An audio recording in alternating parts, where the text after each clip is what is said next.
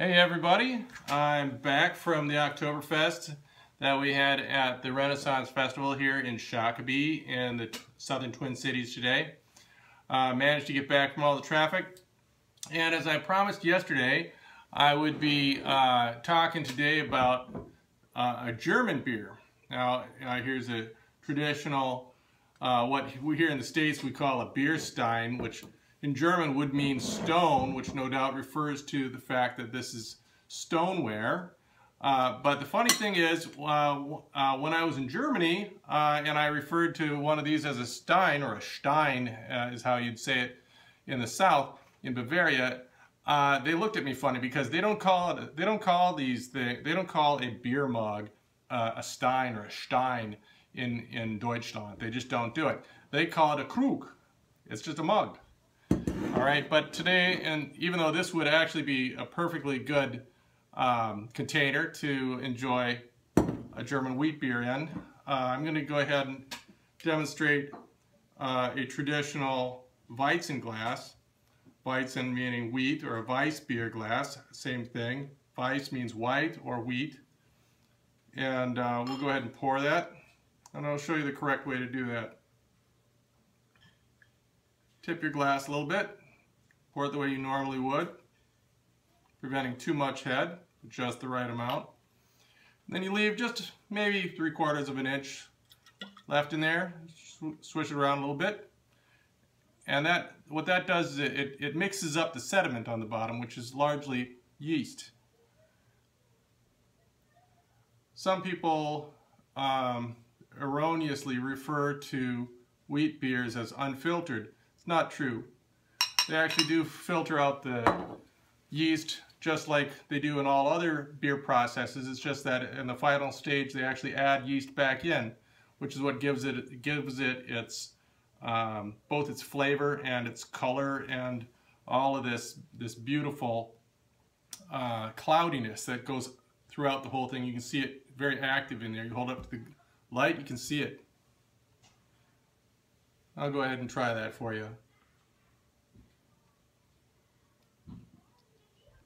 Man, that's good. I'll tell you what, this happens to be a Hofbräu. Some people might call it Hofbräu, but Hof is courtyard, and Bräu means brew, so it's courtyard brew.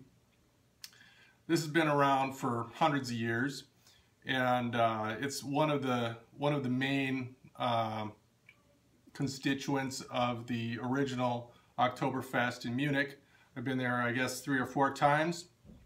By the way, it's hard to get into those beer tents now because so many people coming from all over Europe and all over the world. You got to get there first thing in the morning, and then you have to stay there all day. Otherwise, if you leave, you won't be able to get back in again.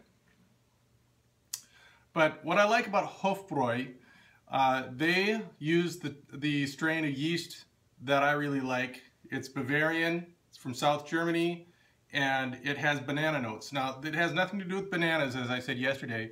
It's just the particular flavor that comes out of that.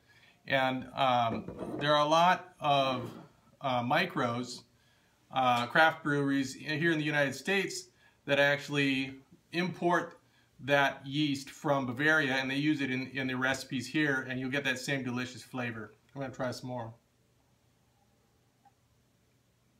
Man, I bet you wish you had one. You know what?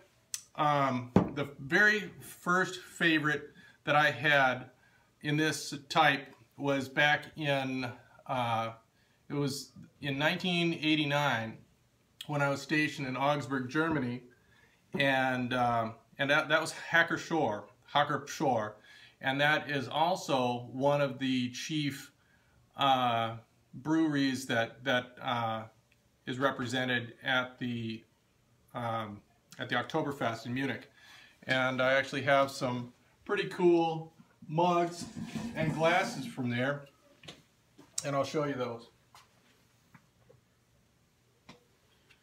So here, this is a commemorative edition. This is pretty cool. What's really unique about this one is this was that was in 2001 when I was there, and it's pretty neat because that was the 100th anniversary of what they call the Bräurosel. And it was the 65th anniversary that the Haida family was there and owned the Hacker Brewery. Anyway, I guess that's a full liter mug or krug. Or if you're American, you can call it a stein, but they won't call it that over there.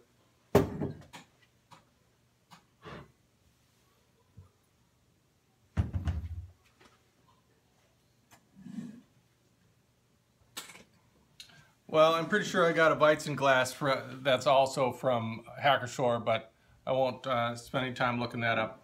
In any case, there are all kinds of German wheat beers. I mean that have other types of yeast that have different flavors. Try them all and see which one's your favorite. See you next time.